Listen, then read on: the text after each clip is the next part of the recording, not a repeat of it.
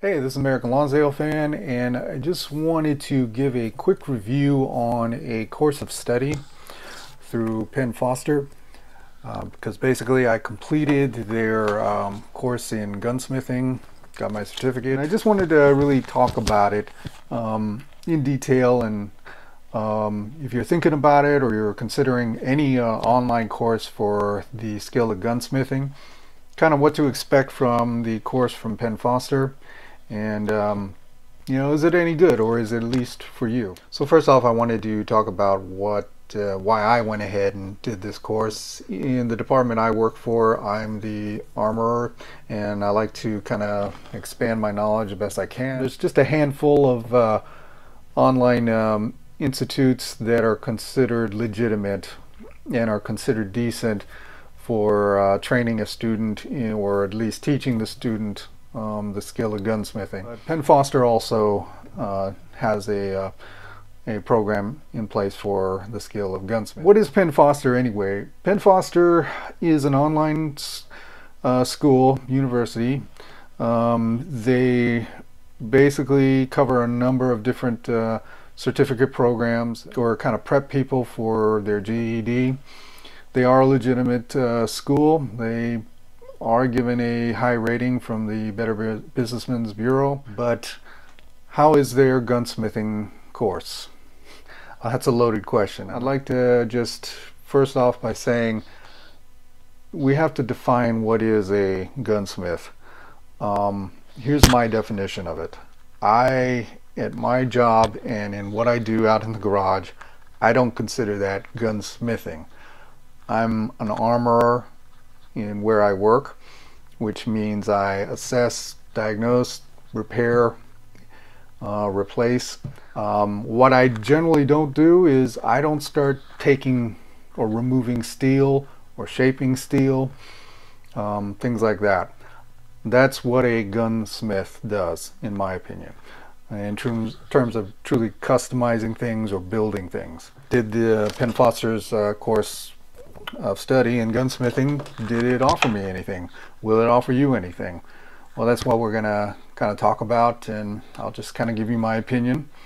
You make your own decision. This is kind of the setup for once you register at Penn Foster. So you got the home page, and you've got a number of different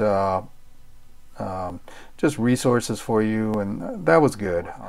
To make it easier, what I decided to do is I had literally saved all the entire course material on PDF little by little, and I just wanted to go ahead and share them with you. Let's start with the program outline, which will make it a little easier. You'll find out there's 6 sets. So it's called instruction set 1, 2, and so forth. Each set has a number of different lessons. Each set has about anywhere from 2 to 5 lessons. A number of different reading materials. Might have a couple of videos for you to watch, and at the end of every lesson will be an exam, and periodically there are little quizzes in between, but every lesson plan has an actual exam that you must pass. The question is this something you can really learn through an online course? Because keep in mind, none of this is hands-on at all. So, for example, look at lesson 18. It's metal finishing, and in this lesson there's a whole section on old-fashioned bluing with the with the bluing salts and different pools to dip the parts in, the steel parts in. And if you know anything about classic bluing, of course, you know that you not only need a huge space to work in, you also need a lot of fans, a lot of proper ventilation, and depending on what state you live in, you're going to need a lot of permits, or you're just not going to be allowed to do it either way. So the question is how can you really put this into a lesson plan? Because you're not going to, if you think about it, you're not going to get any hands-on work with it. You're just kind of going to be learning about it. So while we're at it, I'll pop up a reading material here. This was on customizing handguns.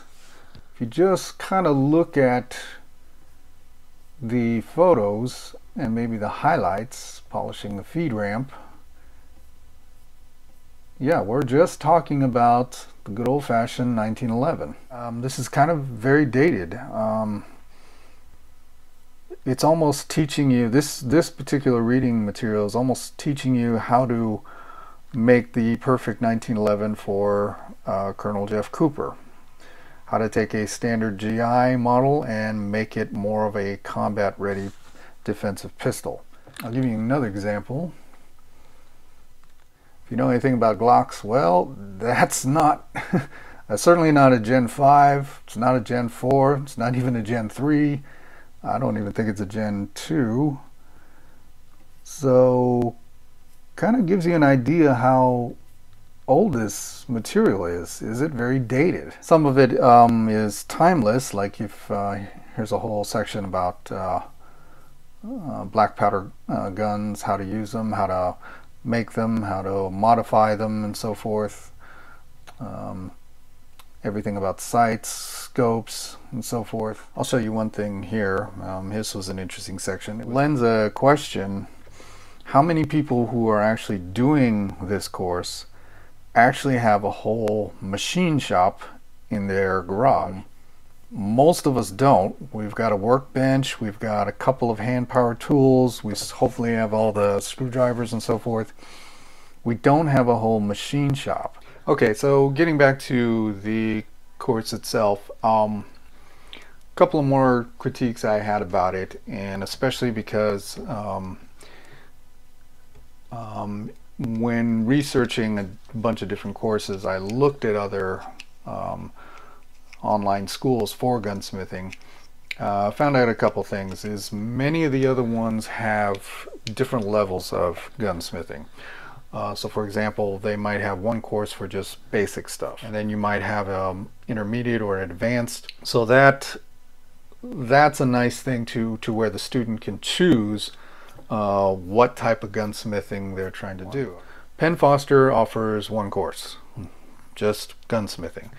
And as I kind of showed you, is they do the whole gamut of gunsmithing, little parts. I think it would have been so much better had they did different levels and did a basic course and then maybe a more advanced one. Another critique I have about it is, like I said, it's a little dated in my opinion. Firearms market is really moved to what we would call modular systems, or drop-in parts, for lack of a better term. So there's a reason the AR is so popular. It's because it's the most modular rifle currently out there for the most part. Your modern pistols, starting with the Glock and then going through all your striker fire polymer frame, if you think about it, just about everything is a drop-in part now. There's very little fitting. Most you might file a part here and there, but generally, as we all know, we take the appropriate punch pins, we punch the pins out, we pull a part out, a whole assembly, say like a trigger assembly, we buy a new one and we drop it in, we're ready to go. This course really didn't talk about it at all. It's talking about it as if you are buying raw parts maybe and then literally fit and finishing them to the frames and to the slides and so forth, and to the bolts. Something that is still done, that's true, but it doesn't explain anything about some of the newer systems that's out there. Another critique I kind of have of the program is this. They had a member of academia write it for them, or create it. What do I mean by that? Just my opinion, there's a big difference to me between education and academia. Academia, we all know what it is. It's your standard, usually government-run school systems, all theory, very little hands-on.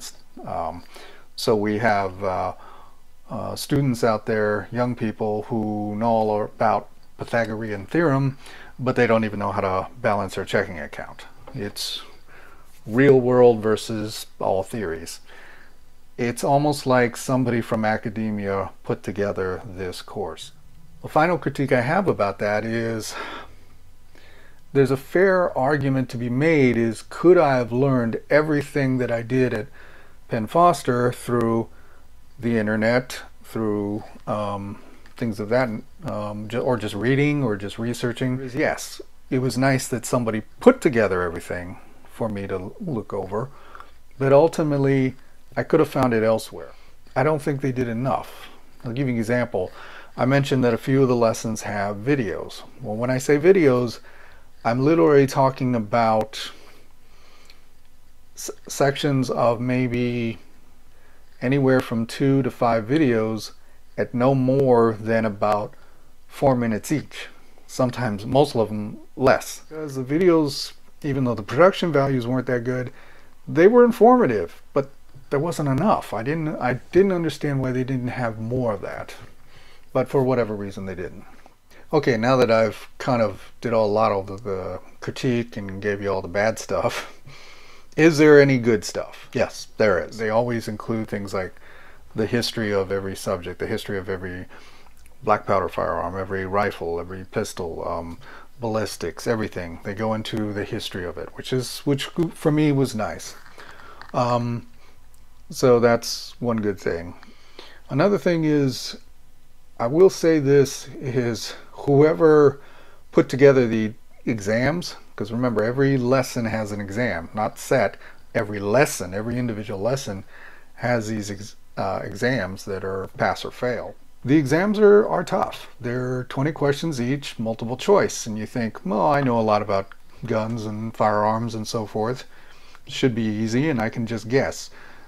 Whoever put these exams together really made sure that the student has to read the material and be involved. You're not going to be able to guess. Give you an example, one exam, there's no way you could guess and pass, because it was all about how to look up parts, specific parts, size, model numbers, everything in the Brownell's catalog. And so the multiple choice A through D answers were all just catalog numbers. So there was no way you were going to guess that. You had to look it up. They wanted you to get used to looking up catalog parts. I wouldn't say it was hard, as long as you read it, as long as you understood it, but the exams made sure that you were actually going to read this. You were not going to guess. The last thing that I did like about the course, Penn Foster is the least expensive out there. They have different payment plans, but you're still only going to pay roughly a little over 800 bucks. That might sound like a lot, and it is, but compared to other schools, it is still the cheapest. It was also very easy to sign up for. It was very easy to log into, very user-friendly. They gave you plenty of time to complete it. I said I had until this September to finish it. I finished it last month. So having said all that, is this course, Penn Foster's gunsmithing course, is it for you? If you're starting from square one, it serves as maybe a launch pad to kind of see what's out there. So if you knew nothing about firearms and just really wanted to get into it, really wanted to see if you could work on them, it might give you the basic knowledge of it to use that as a springboard to move forward. I think something that would definitely work would be if you, once again, knew very little about firearms and maybe had a few of your own, really wanted to get into it, and you were already a machinist, you were already an engineer. If you had a whole machine shop in your garage and you decide, you know what, I really want to get into gunsmithing, this course would be great, because now all you do is you take your previous experience and it's just guiding you into a new realm and learn in terms of learning gunsmithing. Because this was my first online course ever. I mean, I haven't been in a college setting since I, earned my degree back in the mid 90s. So it's been a long time. This was the first time I really did the whole online course. And it was interesting. It was a good experience. I'm glad I did it. So anyway, that's all I got. Hope that helped. God bless you and those you love.